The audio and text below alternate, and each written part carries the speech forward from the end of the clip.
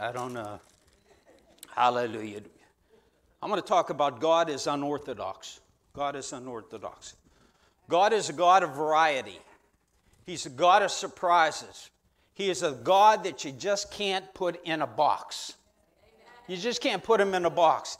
He can meet us in our needs in the most unexpected ways. How many have found that to be the case? God, that's the way God is. You can't put him in a... We put him in a box, and unless God does it this certain way, it ain't going to happen. Let me tell you, he's a God of surprises. And he'll move in so unexpected ways that he'll meet our needs. Amen? Whatever they might be. In Isaiah 55, 8, 9, it says, "For my thoughts are not your thoughts, neither are my ways your ways, saith the Lord. For as the heavens are higher than the earth, so are my ways higher than your ways, and my thoughts than your thoughts." We're here. We put a lot of emphasis on how smart we are, or how many scriptures we know, or how long we've been walking with the Lord. Well, let me tell you, we're here. God is way up here. Way up here. And He got things planned before we even think about what we're going to do. He's already got things worked out on our behalf. I believe that. My thoughts are not your thoughts, the Lord says. They're higher than the heavens above you. It says in Romans 11:33, it says, "How unsearchable are his judgments, and his ways are past finding out." You can't even figure it out. Our unbelief can limit God from moving in new and exciting ways in our Christian walk. We quickly forget where God has brought us from and how he did it, how he saved us in a unique way. We forget. God's dealt with each one of us in a unique way. And as we're walking with him, we forget where he brought us from.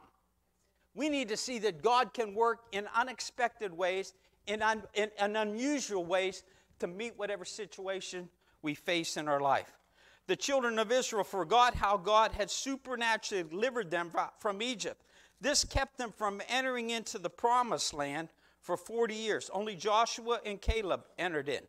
It says in Psalm 78:41, "Yea, they turned their back and tempted God and limited the Holy One of Israel. They remembered not his hand, nor the day when he delivered them out of the enemy." They came across giants. Well, they forgot that God supernaturally delivered them through miracles and through the Passover, and delivered them to get out of Egypt land, to enter into the promised land. Well, then they faced giants. And they limited God's ability to work in that situation. We limit God's ability. Oh, God saved me back then, but can God help me make the utility bills this month? Not $13 ones. Not $13 ones.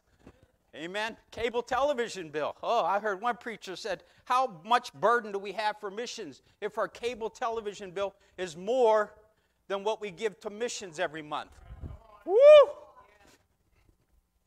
Lord, help me. God can be very unorthodox. What's unorthodox means? It means contrary to what is usual, traditional, or accepted. God will not be put in a box. Our orthodox ways will not hinder his unorthodox ways of accomplishing his purpose in the world. Let me read that again. God will not be put in a box. Our orthodox ways will not hinder his unorthodox ways of accomplishing his purpose in the world. In Job 5:9 it says, "Which doeth great things and unsearchable, marvelous things without number." Isaiah 40:28 says, "Hast thou not known, hast thou not heard, that the everlasting God, the Lord, the creator of the ends of the earth, fainteth not, neither is there weary, there is no searching of his understanding." Our preconceived notions and our orthodox mentality can hinder us from receiving from God. God got to do it this certain way. If it's God not doing this certain way, then it must not be God. And it doesn't matter how much of the scripture that you know, because sometimes, I'm going to be called a heretic on this, God can do things outside of his word, but it still lines up with the word. Is that right? Back then they didn't have televisions. They didn't have TV. Well, we broadcast the gospel over TV. Because they didn't have TVs back then, does that mean that we shouldn't do that today? They didn't have prayer rooms back then. They prayed in rooms, but they didn't have prayer rooms, and there's miracles that happen in the prayer room. Well, there are not prayer rooms in the Bible. We shouldn't do that. Our orthodox thinking can hinder what God wants to do in a new and exciting way. Do you believe that? You know, so sometimes the Pharisees and the Sadducees, they had all the scriptures down, but they missed Jesus because he came with what they weren't looking for. Our religion, our knowledge of scriptures can prevent us from an exciting life of faith walking with Jesus. Not that it goes against the word, but it's not exactly seen in the word. You see that? You see what I'm saying? Let's look at the life of Elijah. Look over in 1 Kings, the 17th chapter. This will be the text.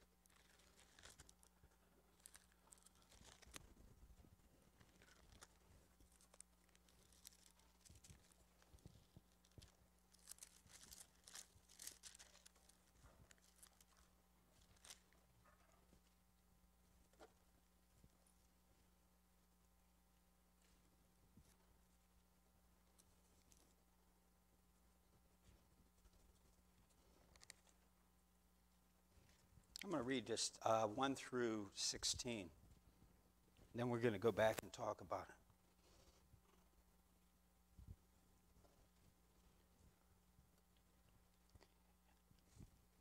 And Elisha the Tishbite, who was of inhabitants of Gilead, said unto Ahab, As the Lord God of Israel liveth, before whom I stand, there shall not be dew nor rain these years, but according to my word. And the word of the Lord came unto him, saying, Get thee hence, and turn thee eastward, and hide thyself by the brook Cherith, that it is before Jordan. Let me just stop there for a minute.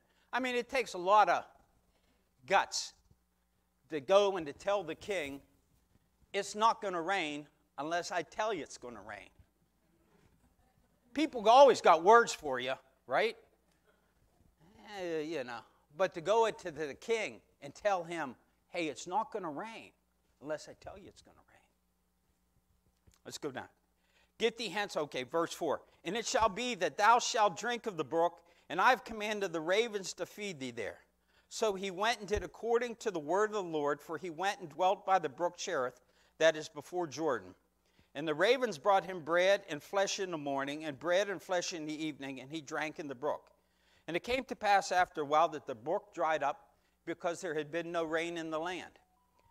And the word of the Lord came unto him, saying, the phone's ringing, Arise, get thee into Zarephath, which belongeth to Zidon, and dwell there. Behold, I have commanded a widow woman there to sustain thee.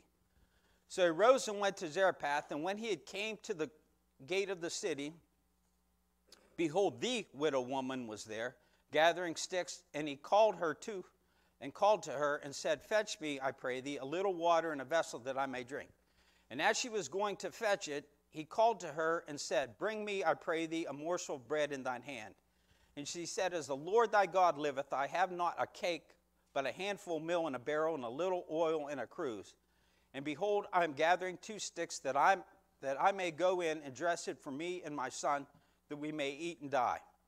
And Elijah said unto her, Fear not, go and do as thou hast said, but make me thereof a little cake first, and bring it unto me, and after make for thee and thy son. For thus saith the Lord God of Israel, The barrel of meal shall not waste, neither shall the cruse of oil fail, until the day that the Lord sendeth rain upon the earth. And she went and did as according to the saying of Elijah. She and he and her house did eat many days. And the barrel of meal wasted not, neither did the cruse of oil fail, according to the word of the Lord which he spake by Elijah.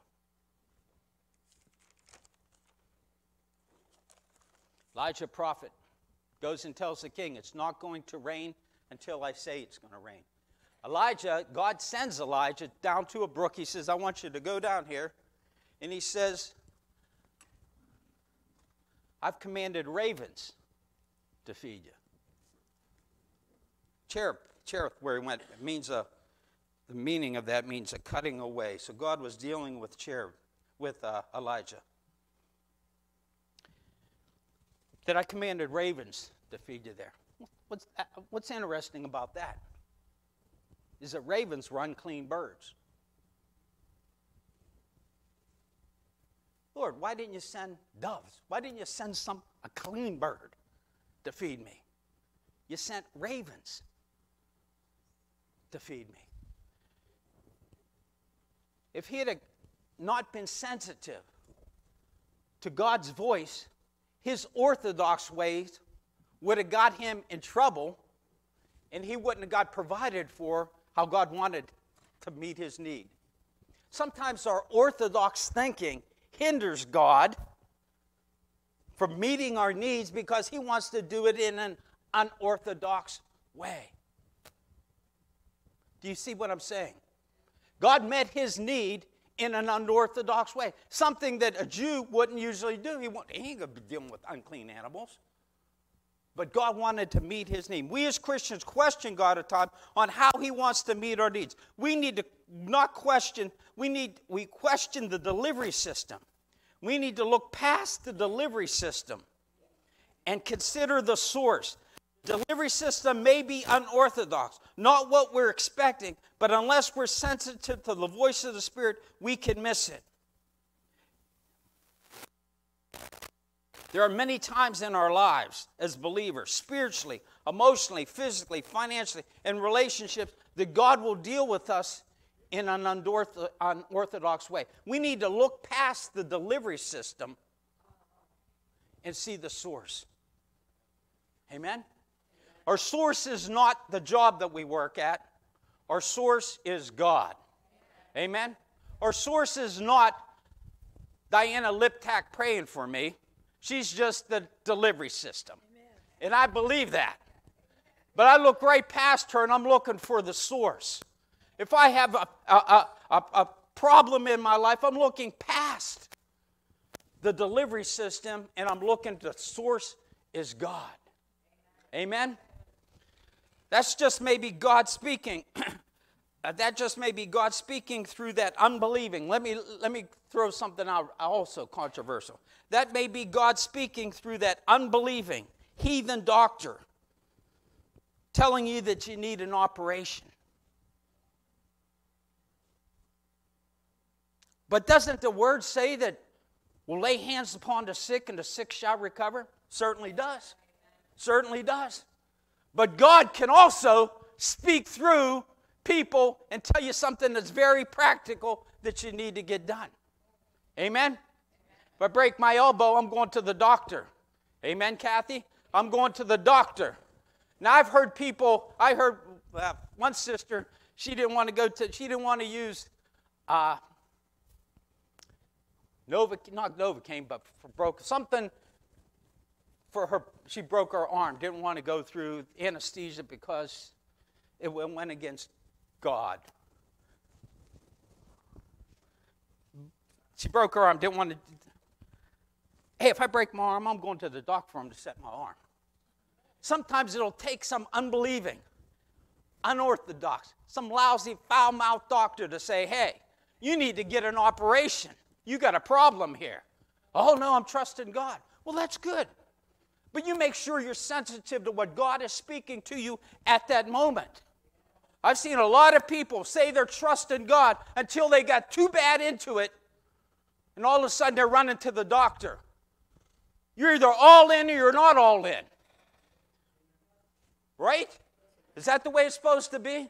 Well, I'm going to take a prescription, but I'm only going to take part of it because I'm trusting God. Why don't you trust God for the other half too? I'm only going to take, it says take 2 Tylenol, I'm only going to take 1 because I'm trusting God.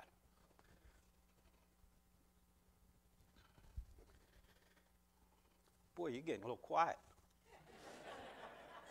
And I'm not saying I don't believe in healing. And I'm saying that, and I'm going to get prayed for after because I got some situations going on. It's not that I don't believe in it. I'm just saying you need to be sensitive because sometimes God's going to move in an unorthodox way.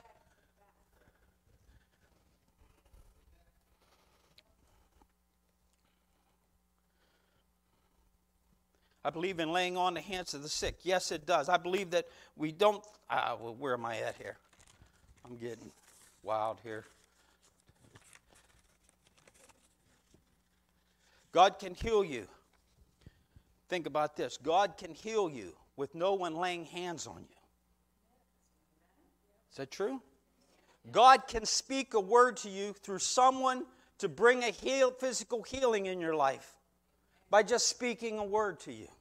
You know, God can even use the money-hungry televangelists on television to pray for you over the TV, and you can receive a healing. God can even use modern medicine at times to touch you and to heal you. I believe that. The Bible says, but without faith, it's impossible to please God. For he that cometh to God must believe that he is, and that he's a rewarder of them that diligently seek him. God is the source. No matter how that healing comes, no matter how that financial blessing comes, no matter how that emotional healing comes, no matter how whatever relationship healing comes, it comes from God. We miss him because we put him in a box. God, you got to do it a certain way. And because God did it a certain way, maybe a miraculous way in the past, our focus is not on God. Our focus is on the way he did it in the past. He can do it however he wants to. He wants to surprise us. It's a walk with Jesus. It's a walk with God.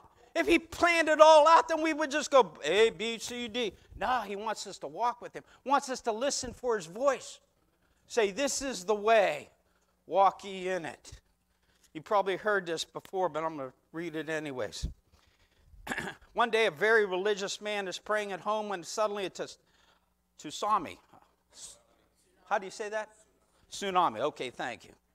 He climbs to the roof of his house to avoid the floods and starts praying to God to save him. Oh God, I've worshiped you all my life. I'm not ready to die. Please save me from the flood. After a few minutes of this, a guy on a rowing boat sees the man in distress and calls out, "Hey, I'm looking for survivors. Hop on. Let's get out of here." "No thanks," replied the religious man. "I have faith that God in prayer will save me." The man on the boat leaves him to his prayers and rows off.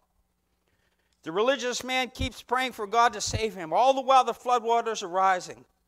After a few minutes, the Coast Guard speedboat shows up and pulls up alongside the man on the roof. "Come on," yelled the Coast Guards. "The flood is getting worse. We need to go now." "No thanks," replied the man. "I have faith that God will rescue me." So the Coast Guard also leaves. The water has now reached the man's feet, and his prayers are getting more and more frantic. He suddenly hears an army helicopter overhead that hovers above him, sends down a rope and yells for him to climb up. "No thanks," replied the man. "All I need is faith in God. He will rescue me." The helicopter then leaves. A few minutes later, the water has risen and the man drowns. Upon appearing at the gates of heaven, he sees God and asks, "God, have I not been faithful to you all my life? Why did you leave me to drown at my time of need?" God replies, "I sent 2 boats and a helicopter. What more did you need?"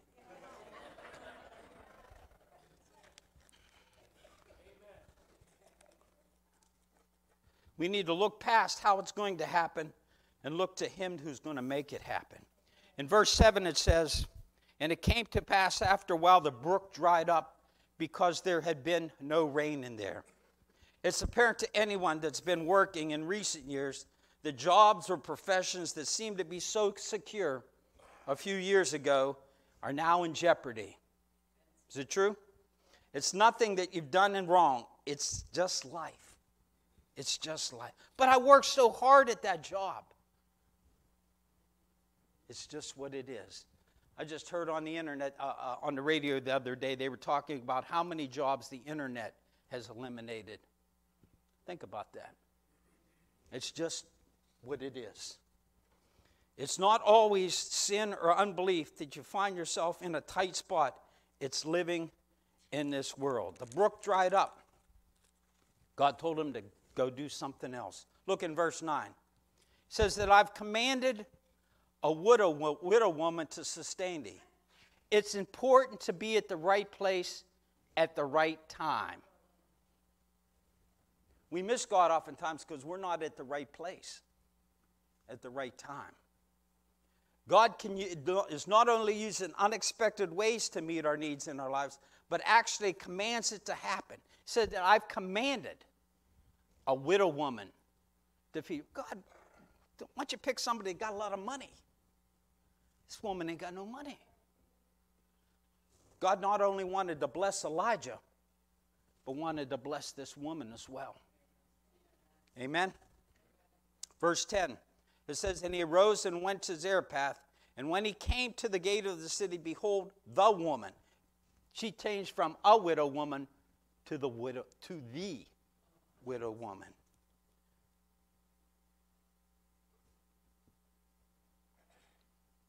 He says, fetch me, I pray thee, a little water in a vessel that I may drink.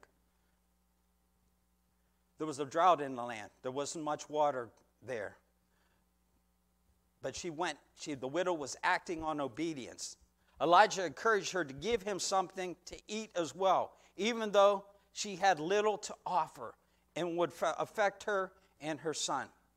She reacted. She acted on the word of the Lord through Elijah and reaped the benefit, the Bible says, many days. God not only wanted to bless Elijah, he wanted to bless this widow woman. Think about this. She had nothing but a little bit of water, little bit of meal, and Elijah says, go make me a cake first. You got to hear from God to tell somebody to do that, don't you? You got to hear what God is saying. You got to be sensitive to God. And Elijah was sensitive, and she was sensitive as well. Through obedience, she went and did it. And God not only blessed Elijah, but the Bible says he blessed her for many, many days. Many days. Just look at the many ways used, unorthodox ways, that God uses to accomplish his purpose. He talked through a donkey to Balaam. Is that an unorthodox way of God speaking to you? He spoke through a donkey. God might want to speak to you through your jackass brother-in-law, right? He might have a word for you at a time, right? He might want to speak through a jackass preacher to you sometime and speak a word to you. You don't know. God can use whatever way he wants to get his message across. It's unorthodox. It doesn't make sense. Hey, God says, I'm going to really shake him up. I'm going to speak through a donkey to Balaam. I'm going to speak through a donkey. They'll be talking about this for years. God used a serpent. He told Moses and Aaron, he said, put a snake on a pole and put it up there, and people are going to be healed when they look at it. What? A snake? Wasn't the snake the one that got tripped up Adam and Eve? I want you to do this anyways. Now, we look back and we know it was looking towards Christ, but think about it back then. Man, that's pretty unorthodox, isn't it, God? But he did it. He told Elisha, he said, throw a stick. A guy, they had a school of the prophets. Guy said, hey, I was using an axe, said it was borrowed. It fell into the water. Elisha takes a stick, throws it into the water. And the Bible says that the iron head didn't float. It said it actually swam. Is that a word? Swam. It actually swam. Think about that. Is that unorthodox? It certainly is. God told Ezekiel, he said, I want you to cook your food. I'm going to send a message. I want you to cook your food with human dung. Is that unorthodox? Ezekiel said, hey, Lord, man, he said, I've been clean this whole time. That's a little bit too much for me to handle. God said, okay, you use cow dung. It's true. Read it. Is that unorthodox? It is, but that's the God we serve. We can't put him in a box. He wants to get something across to us. He wants to get us across to a dying world. You think just a little bit of sermon is going to make a difference in people's lives? They hear so much all the time.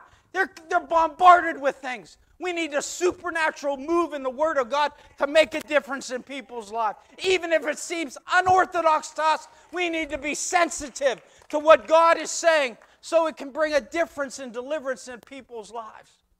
Let's not put God in a, oh God, you got to do it this nice, easy way. We want our loved ones to get saved and to serve God, but we want them to do it easy. Sometimes the harder the head, the bigger the hammer.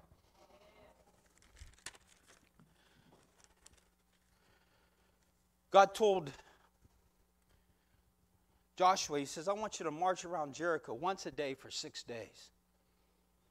On the seventh day, he said, also, I don't want nobody talking. Because you can talk yourself out of them miracles. Is it true? I want you guys talking. You guys are going to talk yourselves out of this thing. Oh, well, we're marching around here. Boy, 6 days. What are you going to do after the march? I don't know. I'm going to go relax.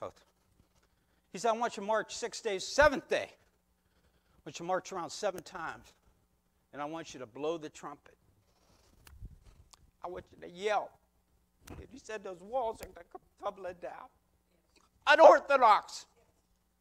But that's the God that we serve. Jesus told the disciples after he taught, he said, cast the net on the right side. We fished all night, haven't caught anything. You're casting it the wrong place. Cast it on the right side. Peter comes to Jesus. Hey, the tax collectors are after us. Government just approved millions of more dinero to come and get our tax evaders. You guys heard that on? Okay. Peter said, hey, they're after us, Lord. We need to pay our taxes. Jesus says, really? Go down. Go fishing. Now, Peter was an experienced fisherman. I want you to go down, cast in the line, pull out a fish, pulls out a fish, finds a coin in the mouth. I'm sure Peter caught thousands of fish over the years, but he never found a coin in its mouth. God worked in an unorthodox way to meet their need at that time. Naaman the leopard, he was a heathen commander, was told by a captive young girl about Elisha who could cure him of his leprosy. He goes to the king there and says, hey, I heard you have a guy here that can heal me. The king said, oh, he's upset because he said, hey, he's trying to pick a fight with us. And they said, no, Elisha can make it happen. So Elisha goes, he goes to Elisha. Elisha doesn't even bother going out and see him. He just tells his messenger, go tell him to go dip in the Jordan River 7 times. Guy gets hot under the collar. He says, I ain't going to do that. He says, there's rivers just as good where I came from. Somebody said, hey, if he'd have asked you to do something tremendous, wouldn't you go do it? Yeah, I guess I would have. I'm going to go down there. Dipped 7 times. Came up clean. An unorthodox way of meeting his need. God told the children of Israel, he says, I tell you what I want you to do. I'm going to go through and I'm going to kill the firstborn. I'm going to send a death angel through. I want you to put blood on the doorpost. Upper doorpost and the doorpost. And when the death angel sees it, it'll pass over.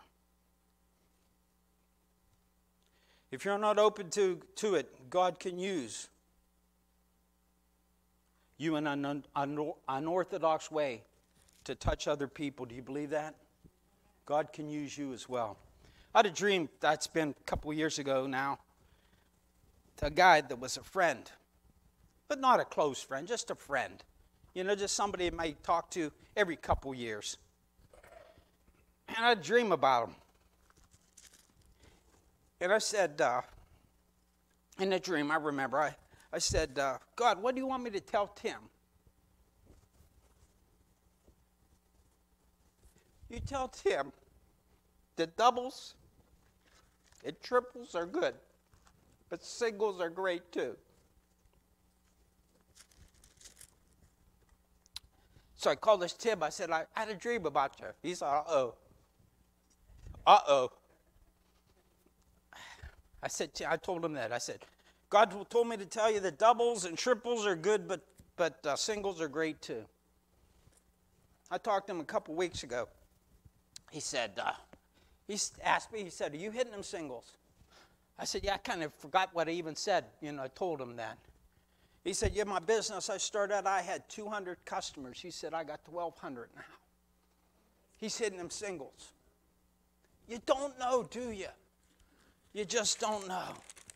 I talked to a guy a few years ago. And just in a conversation, I mentioned to him the scripture verse that says, the steps of a good man are ordered by the Lord. Didn't think anything about it. And sometimes you question in your mind, am I doing really what God wants me to do, or am I just enjoying life? I saw him at a golf fundraising outing, and he quoted me the scripture, Psalm 37:23. I couldn't even remember. He said, remember 37:23? I think I said I did, but I probably didn't. But Psalm 37:23. He said, he said, I've signed 1,000 autographs, and I put 37:23 on all of them. That the steps of a good man are ordered by the Lord. You don't know, do you? God can use the unorthodox ways to meet your need and to go through you to meet the needs of others. We need to be sensitive to his voice. He may want us to say something very unusual to somebody. And they're going to think, huh? But down the road, God's going to use it. God may want you to give somebody something. Why would you want me to do that? Lord, why would you want me to give them money? They already got more money than I do. You don't know. Is it true? God may want you to go and pray for that one that wouldn't want prayer before. You go and you pray for them. And God uses that prayer to touch them and to touch many. God may call you to go on a mission trip, not knowing how to speak Spanish. Maybe not having any physical skills, not knowing too much about the word. But God calls you to do it anyways. And you see the fruit of that in the future. We need to be sensitive to him. We serve an unorthodox God that wants to move through our lives and touch the world. We need it today, don't we? I think we need it today more than ever. We need to be sensitive to him. Because just going through the status quo ain't going to make it happen anymore. The Bible says, they that know their God shall do exploits. We need to know our God. Amen? Amen. Hallelujah. Praise God. Could the worship team come? Linda and I were in Honduras many years ago. I think it was Honduras or Guatemala. Several years ago. And there was a missionary there. And we asked him why these people were so sick. He said, because they've been sleeping on the ground. And God birthed in our spirit about going and supplying mattresses to people. I mean, ain't too spiritual, mattresses and beds. Wouldn't it be more spiritual to give beds or scripture verses? But that's kind of the way we're led into that. And since then, God birthed that, and we're not the source, we're just the channels. We're able to supply mattresses in over 20 different countries because just that word, an unorthodox word, at us at that time. Let's all stand.